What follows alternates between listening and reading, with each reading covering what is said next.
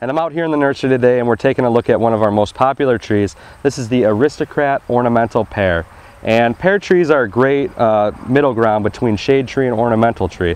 So they'll give you a little bit of shade, but they also give you the nice flowers in the spring and the color in the fall.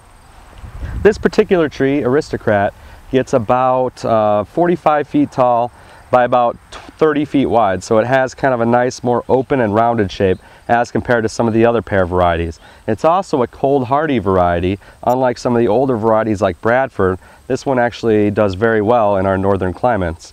It gets a white flower in the spring, and it has kind of a nice glossy green leaf, which provides, you know, some dense shade actually. And in the fall, it gets a bright red fall color.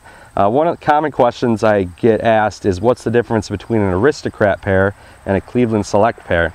Well, if you can see this one right now, the Aristocrat pear kind of has, like I said, the wide, more open shape. The size is 45 by 30, whereas this one over here, the Cleveland, has kind of more an upright, narrow shape, and it gets about 35 feet tall by about 15 to 20 feet wide. So if you're needing a tight space to be filled, this is the Cleveland's the one you'd want to go with. But if you got a little more room, the Aristocrat would be the one to go with.